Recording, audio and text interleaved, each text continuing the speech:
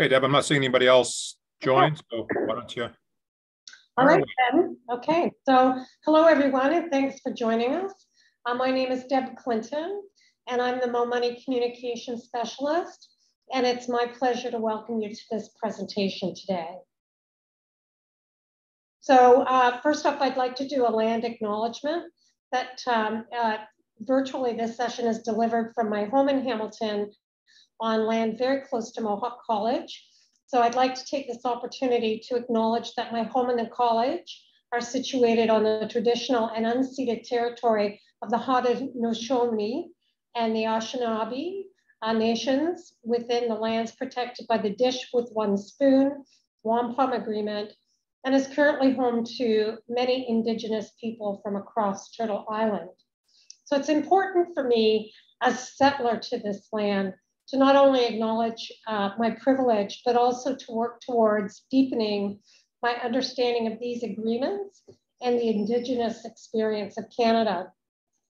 I offer this land acknowledgement as a small act of reconciliation, but I'd also like to include a call to action. So what is Mo Money, right? So Mo Money is part of the Financial Assistance Department. Mo Money is a student money management center focused on two goals. One is to help students develop critical financial skills, and the other is to provide students with the resources and training to use those skills. So to accomplish these goals, we offer one-on-one money counseling because money is definitely worth talking about. And if you have any questions or want to discuss your specific financial situation, you can book an appointment with our money counselor. So this is a free, confidential, and personalized meeting where you will learn about money management skills, such as setting financial goals, creating and sticking to a budget, establishing an emergency fund, managing debt, and creating a savings plan. So we're here to help. And we have many ways that you can get involved with Mo Money. So here are some of them. You can follow us on social media, and our handles are MoMoney_Mohawk for Instagram. And the other is at Mohawk College Financial Assistance, which is Facebook. As we said, Money Matters module is a free course that students can access on my Canvas. And you can also book an appointment with our money counselor. So to learn more, you can visit our website and you can find out about what we do. So in addition to learning new skills and information to better understand and manage your finances, now and in the future, you will be able to add this session to your co-curricular record. The co-curricular record is a tool for students to track experience or any program or event that's not formally related to your program of study. The CCR can be used on and off campus when applying for jobs, awards, and scholarships, and to build resumes. So you need to register your attendance, and we will leave you a link in the chat for that registration. So you need to enter the code MoMoneyForMe and I think Lindsay's gonna post that link, or we'll post that link in the chat later. So I'm going to leave this up to Lindsay, and Lindsay's going to join us, and then she'll let you know. Hello, everyone. My name is Lindsay Diamond from the Mohawk College Alumni Relations Department. I'm excited to be here. My pronouns are she and her. So welcome everyone, students and grads who might be joining us. So just a little bit about Alumni. Alumni is a great resource for once you graduate from the college. We kind of take care of you after.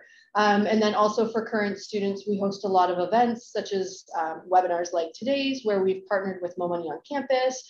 We partner with other departments to provide a wide variety of events that are open to students as well as recent grads. So I encourage everyone to start following us on social media. So we're on Facebook, Twitter, LinkedIn, and also check out our website. So on to our feature presentation. I'd like to pass the microphone over to Monica, our student facilitator. So just give me a moment and I'll pass it over.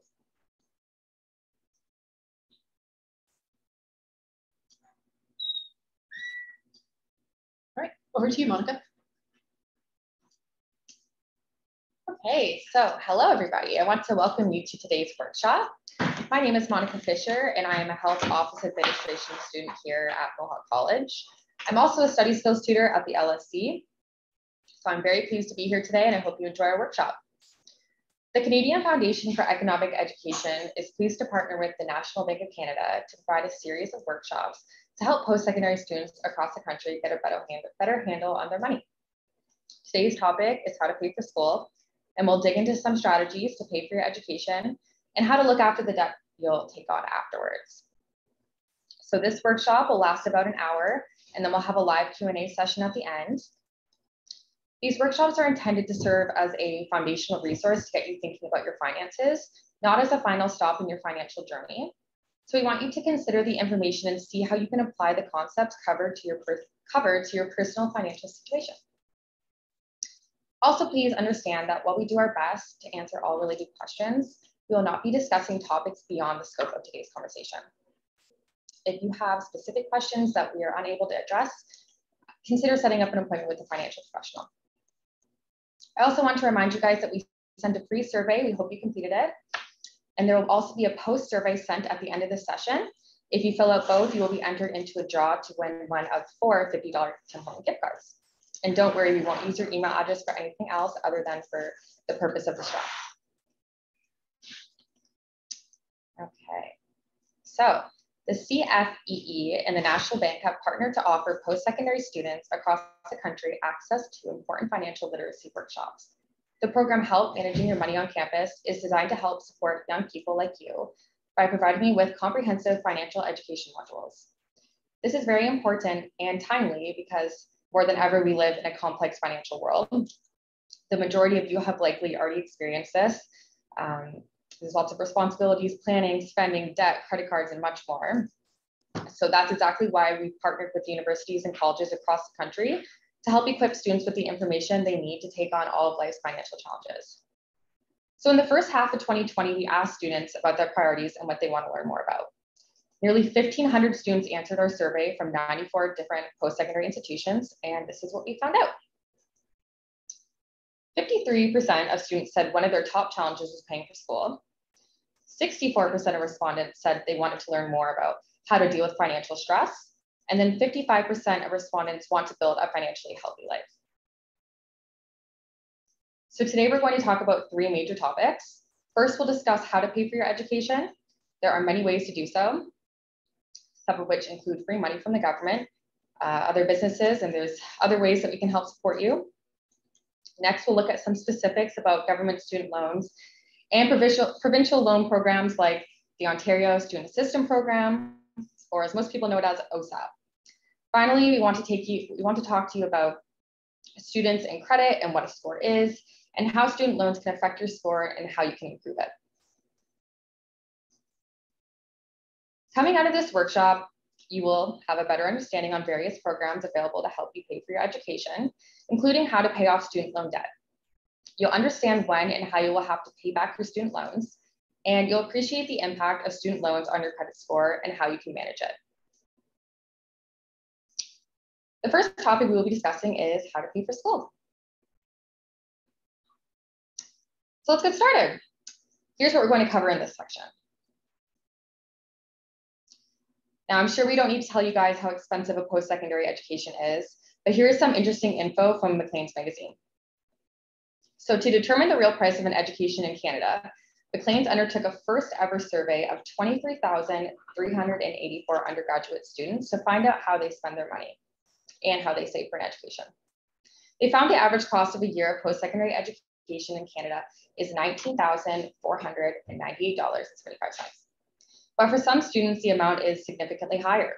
A University of Toronto student living off campus can expect to spend $23,485 each year.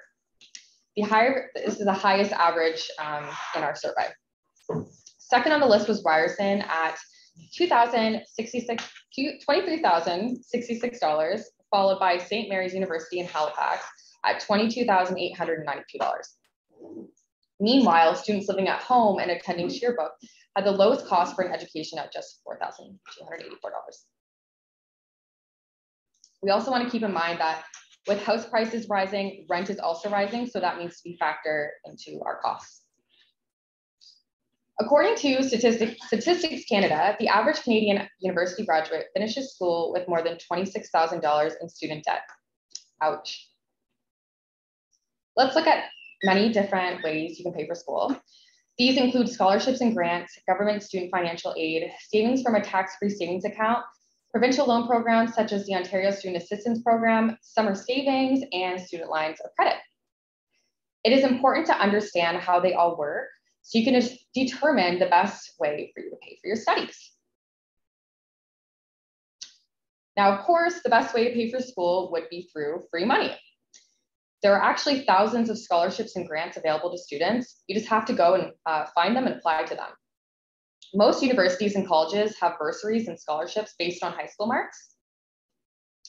So for example, Mohawk College, we have awarded over $3 million in scholarships and bursaries in the past year.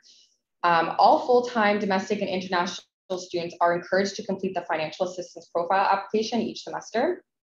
Continuing education and part-time students can complete the continuing education part-time student awards application each semester. The winter 2023 financial assistance profile application will be open from December 1st to January 31st. So we encourage you to create your profile. So what is the difference between a scholarship and a bursary? A scholarship is awarded for academic achievements, while a bursary is awarded for, based on financial need. We will provide you with a resource sheet after this workshop that will point you in the right direction to find scholarships and bursaries that might be great for you. So each school is going to have a tool like this one. So what you're looking at the Mohawk College website. So to get to this website, you simply just search for scholarships and bursaries, and then you will arrive at this page. And this is where you will find all of Mohawk's scholarships, bursaries, and awards. So I encourage you all to check that website out. Next, banks, companies, foundations, and other enterprises also offer scholarships, bursaries, and grants. So I'm going to take you guys through 3 websites, and they all offer awards and scholarships.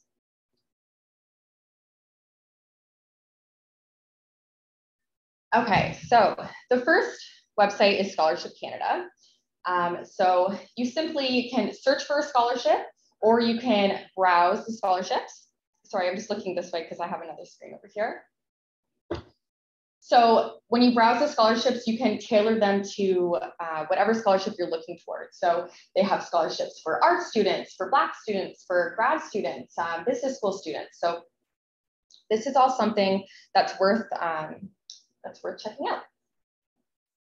The next one is Yconic. So what you want to do when you're on this website is go up here to Student Awards. So you'll click Student Awards. And then from here, you will see multiple different scholarships. This is something that you all could look through on your free time if you'd like. And then the last one is University Study.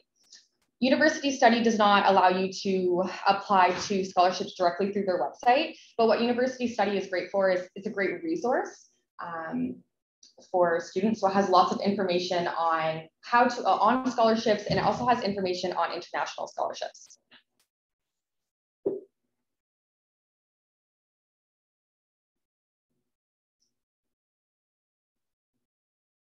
Sorry, no.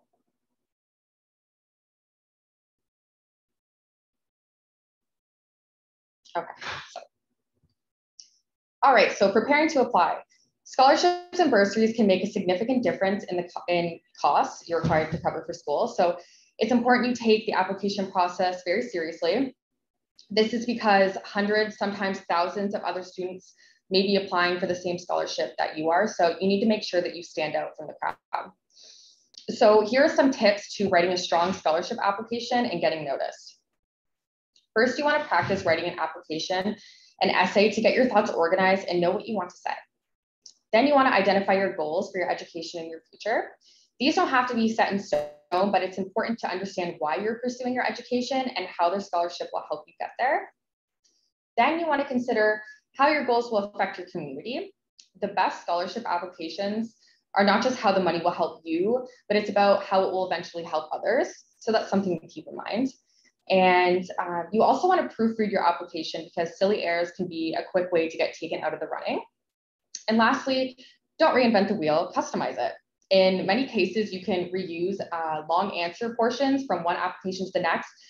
If you do this, so you just want to make sure that you are customizing the information to reflect what the scholarship is about, so you meet all the criteria. So once you seek out and apply for free money, of course, you can also borrow.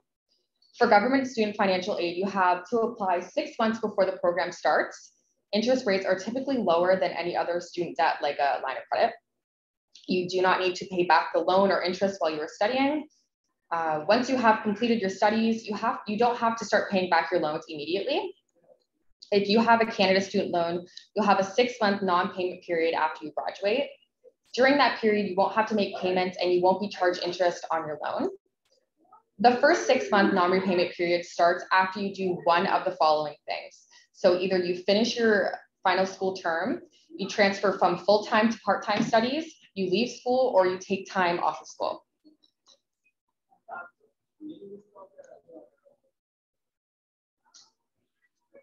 So you have to apply to your provincial student aid offices. So we'll provide this link to you.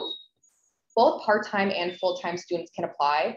The grant and loan amount depends on your province, your family income, dependents you may have, so the amount of children you have under the age of 18, tuition and living fees, and if you have a disability, you can apply at the Government of Canada website. Changes to the Canada Student Grants and Loans were introduced so students facing financial challenges from COVID-19 can access and afford post-secondary education. So the doubling of the Canada Student Grant amounts is what happened. So in response to an increased need for the coming 2020 to 2021 school year and beyond, the maximum amount of Canada Student Grants will be doubled effective August 1st, 2020, and will be available until July 2023. The Canada Student Grant for full-time students will also increase up to a maximum of $6,000. If you are a student with disabilities, this will increase to $10,000. And the grant for part-time students is increased to $3,600. The student grants for students with permanent disabilities and students with dependents will also be doubled. Another way to pay for school is a tax-free savings account. This is a government registered account that has no tax on interest, income, and withdrawals in the account. You can only contribute a limit set by the government. So for 2022, it is $6,000, but each year's limit is cumulative. So Canadian citizens who have been 18 since the program was launched could actually contribute up to $81,500.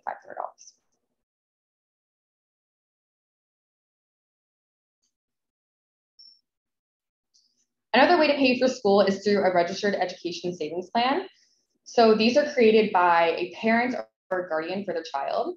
Contributions made into a child's RESP before they turn 15 years old are eligible for the Canada Education Savings Grant, where the federal government will match 20% of your contributions into the account, up to $500 per year. Unused grants can be carried forward to claim up to $1,000 in incentives per year. The Canada Learning Bond Adult Beneficiary Program is a new incentive starting January 1st, 2022, where individuals born in 2004 can apply for the CLB under their own name and potentially receive up to $2,000 in free money to help finance their education. This money must go into an RESP, so if you don't already have one, you will need to open one to be eligible. If your parents have previously opened an RESP in your name, it can be a great source of money for your education, as that's exactly what the account was made for.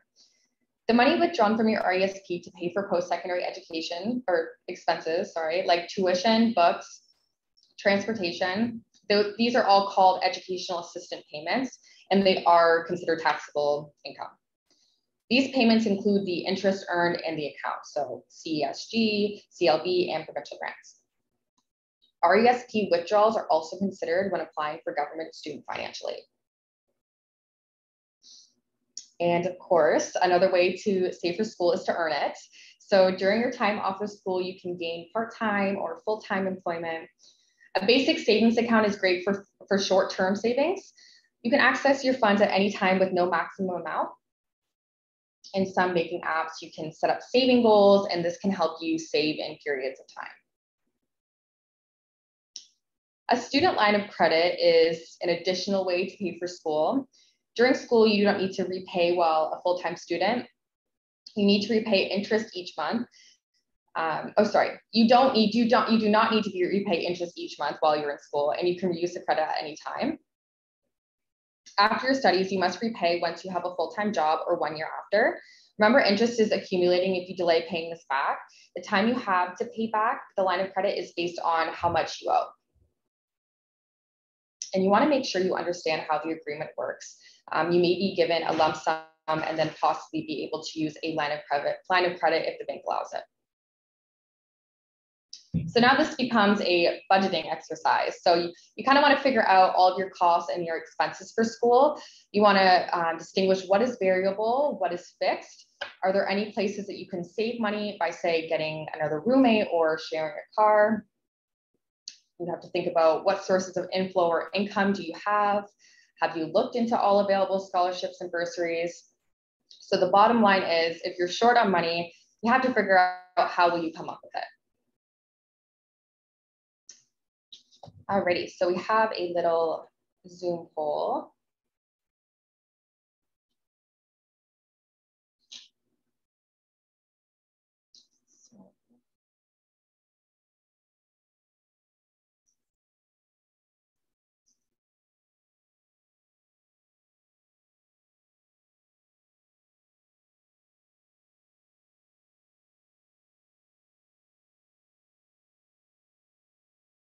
Just bear with me while we figure out the Zoom poll.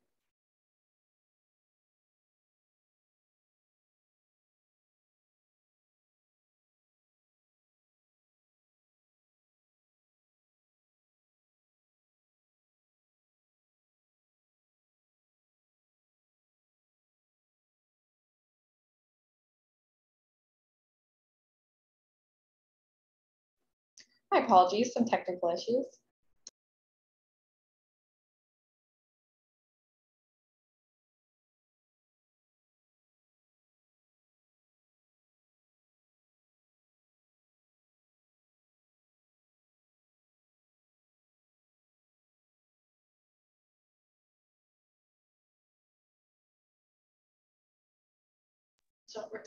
So unfortunately, the Zoom poll is not working, so we're just going to move on. Sorry about that.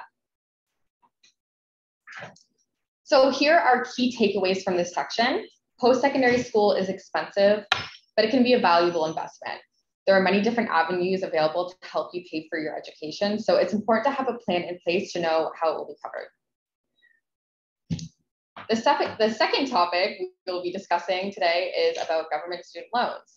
Most students will have to borrow money to pay for school, even if it's from the bank of mom and dad. So in this section, we're going to briefly talk about what government student loans are and how they help students. Then we'll look at some specifics about repaying student loans that are important to know even before you get to that point. Then we will look at strategies for managing your loan with both a high income and a low income, and supports available if you can't afford to pay anything at all. So if you have a student loan, you are definitely not alone. According to Statistics Canada, across Canada, 82% of college graduates had loans from government sources. The 2018 National Graduate Survey collected information on individuals who graduated from a public post-secondary institution in Canada in 2015. Of all these 2015 post-secondary graduates who graduated with student loans, 2/3 had not fully repaid it by 2018. In the same survey, average debt at graduation was $15,000. If you are like most graduates, you are graduating with a student loan. This means that if you aren't already, you'll become familiar with the National Student Loan Service Center, or the NSLSC. It is important to keep your NSLSC account up to date and check it periodically to ensure everything is accurate. Your account will have information on both the federal and provincial loans you've received. You will be required to start repaying your loan 6 months after completing your full-time studies. This is true whether you finished your education or you've dropped down to part-time status. You will also not be charged interest while you are a full-time student, but once your status changes, that interest will begin to accumulate. One thing to note, students with an OSAP loan who are enrolled in a program or who are continuing full-time studies with a new OSAP loan will automatically maintain interest-only status. If you have the means and the opportunity, you can start paying off your loan at any time. You don't have to wait. So if you receive some graduation money, if you find a summer or a permanent job right away, you could maybe consider putting some extra money on your student loan, especially if it's accumulating interest. The NSLSC will reach out to you via email before your 6-month non-repayment period ends to prompt you to set up your loan payment options. It is great that you have loan repayment options as everyone's circumstances are different, and having the flexibility to choose the payment approach that works for you can make it as easy as possible to pay back. As mentioned earlier, if you have the means at any time, you can put a lump sum down on your loan. This will reduce the amount owing and the interest that you will pay on it. Once you receive this prompt from the NSLSC, you will be able to choose how you make your payments, how much you're going to pay each month. Is it going to be above the minimum? Is it going to be the minimum? And the date that you will make payments. Most people choose a date where they know that they will be getting paid or have sufficient funds in their bank account, so they don't have to worry about missing a payment. You will have to choose to you will have a choice to have payments automatically deducted from your bank account, or you can pay manually, so transfer funds as a pay fee. Most people opt for the automatic deduction. This is just because it's the easiest way to not miss a payment. So you do need to ensure though that you have the monthly amount in your account. You can even arrange to have the payments calculated on a weekly or bi-weekly amount. This helps you pay down the principal amount of the loan, so you pay less interest overall. You can also choose whether to have a fixed interest rate or a floating interest rate. The NSLSC will by default give you the floating interest rate if you do not specify which one you want. That doesn't necessarily mean though that that is the best option for you. A fixed interest rate is calculated to be the prime rate set by the Bank of Canada plus 2%. So as of yesterday, I Googled what the prime rate was, and I believe it was 5.95%. The benefits of a fixed rate is that it's stable and it's predictable. A floating interest rate is equal to the prime rate. The prime rate is subject to change by the Bank of Canada, so it can change monthly. A floating rate is considered a bit risky because it is subject to the economy and the factors that are beyond our control. You can start with the floating rate and change it to the fixed rate. However, once you change it to fixed, you cannot change it back.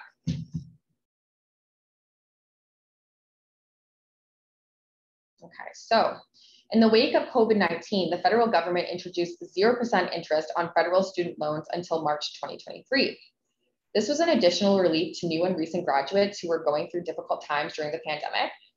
If this non-interest period continues past March 2023, then maybe some of you will be able to benefit from it depending on when you graduate. Since each student's financial situation post-graduation is different, it can be hard to predict where we're going to, it's going to be hard to predict some tips to pay off your loan faster. So we're going to give you guys some resources for people who are struggling to make even the minimum payment. Paying your student loan off quickly starts while you're a student. By only taking the funding you actually need, not accepting the extra they may offer for extraneous costs. If you have financial means, choosing the only grants option and paying the rest can be a great way to avoid accumulating student loans. Applying for as many bursaries and grants as possible is another way to get access to these additional funds, though it's not always guaranteed.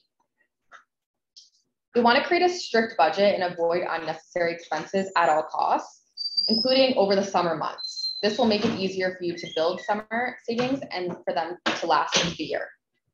You'll also want to shop for sales whenever possible. So whether it be clothing, groceries, or your phone and your internet plan.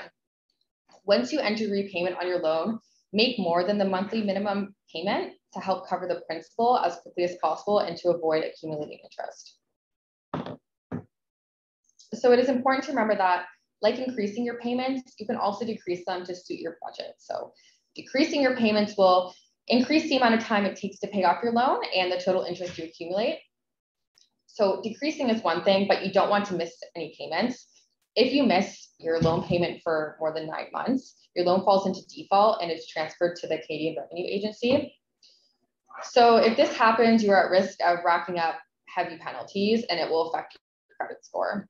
The CRA is a federal agency and they do have the power to withhold your income tax refund, garnish your wages, and seize your assets. This, of course, can also have a negative effect on applying for mortgages, credit cards, rental applications. So if you ever find yourself in a position that you are struggling to pay back your loan, there are options that I will explain in the next few slides. So there are several programs that the NSLSC offers that can extend your non-repayment period for an additional 6 months. So if you're an owner or joint owner of an eligible new business in Ontario, you can get an extra 6 months before you must. You can get an extra 6 months before you must start repaying your Ontario student loan or the Ontario portion of your Canadian Ontario Integrated Student Loan issued through OSAP. Federal government loans issued through OSAP are not covered by this program. You can also be eligible if you work 30+ hours a week for a registered nonprofit. To be eligible, you must have left post-secondary education within the last 6 months and not currently be in repayment status on your loans. You also have to work 30+ hours per week in a registered nonprofit or for your eligible new business operating in Ontario. And you're going to have to complete the appropriate forms and application. So it'd be helpful to check out the OSAP website for more information or how to apply. Depending on your income or your disability status, there are also programs available to halt your payments entirely. In order to be eligible to this, in order to be eligible for the repayment assistance plan, your loan payments must exceed 20% of your total income. So you can apply anytime during your repayment period. So if your income changes unexpectedly, you can still be eligible. You will work with the Bank of Canada and Ontario governments to find a payment approach that will work for you, including no payments. And in order to remain eligible, you must reapply every 6 months. In order to be eligible for the repayment assistance plan, you must be a Canadian resident and be up to date on your loan payments.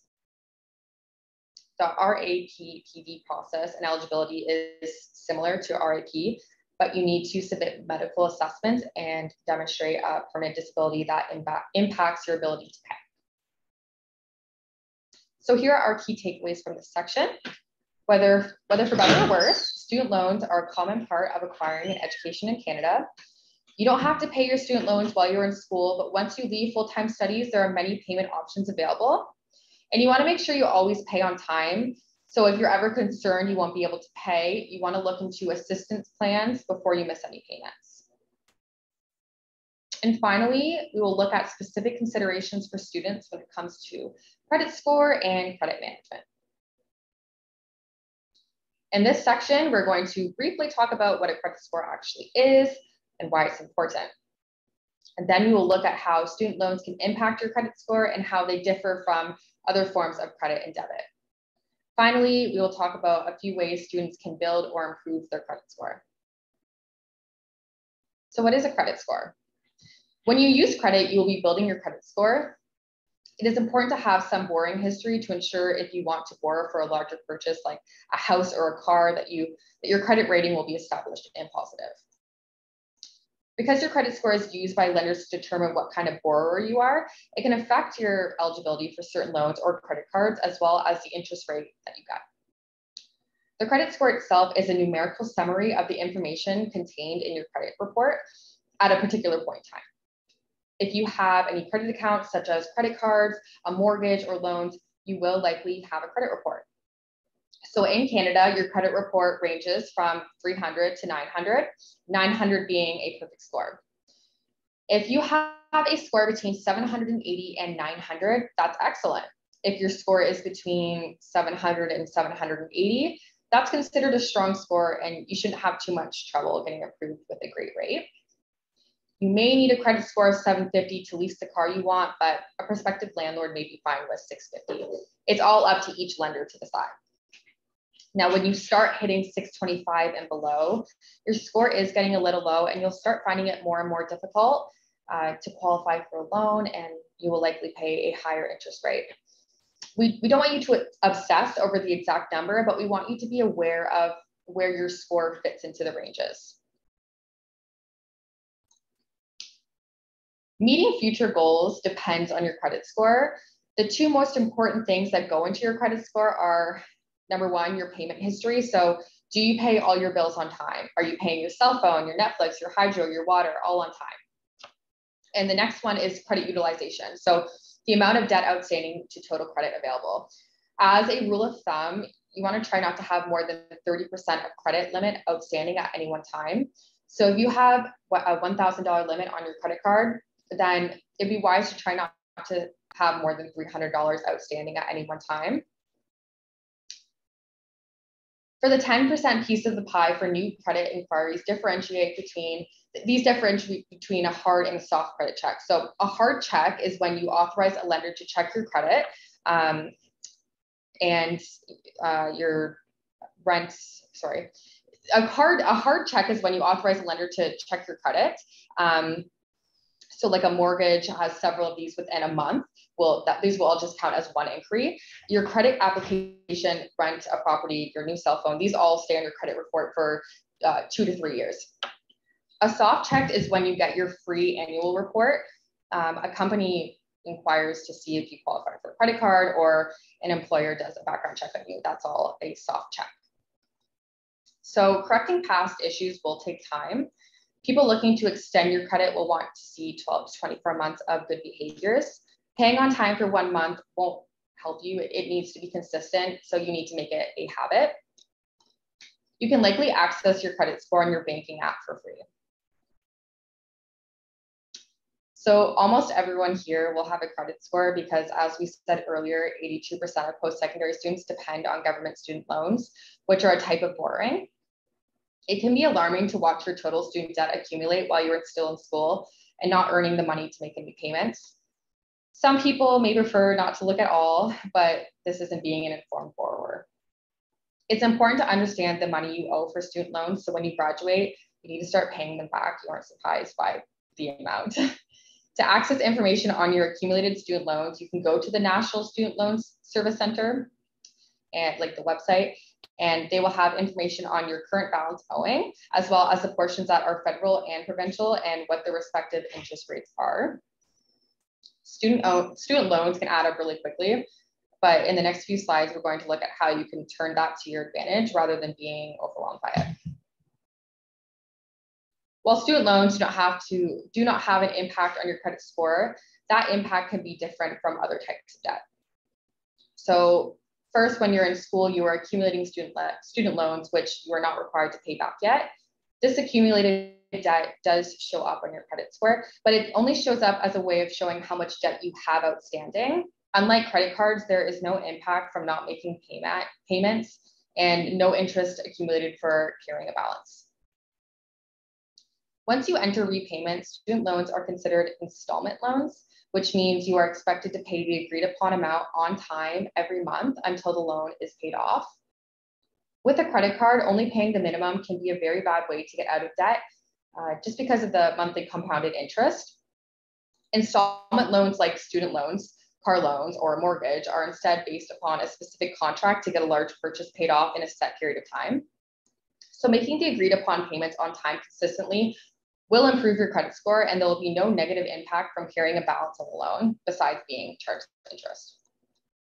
Another advantage to installment loans is that they add to your credit mix. You may remember from the credit score pie chart that roughly 10% of your score is based on your available credit mix. So this is because borrowers want to see that you can manage different forms of credit well, not just a credit card. Having an installment loan as part of your mix can positively impact your score, and making your payments on time will build a history of installment payments that could help when applying for different installment loans like a car loan or a mortgage. Finally, student loans, unlike other forms of debt, offer tax credits for the interest you pay on them, which can help decrease what you owe come tax time. Now that we know that everyone with student loans has credit, what are you doing to build or improve your credit score so that it's there for you when you need it? A great habit to get into reviewing your credit score so you know how your decisions are affecting it. There are a lot of ways to check your score for free through different phone apps. Most banking apps have the option, as do apps like Credit Karma. These can be great resources to monitor your score, but be aware of the ads and offers for credit cards. You don't want to be applying for random credit cards because this can hurt your score. Another way to get started improving your credit score is by getting access to a credit card and using it appropriately. Many banks will offer student credit cards with a $1,000 limit to people enrolled in a post-secondary institution as a way to improve your credit. If you do get a credit card, here are some tips to build your score. So you want to avoid keeping an average outstanding balance of more than 30% of your limit.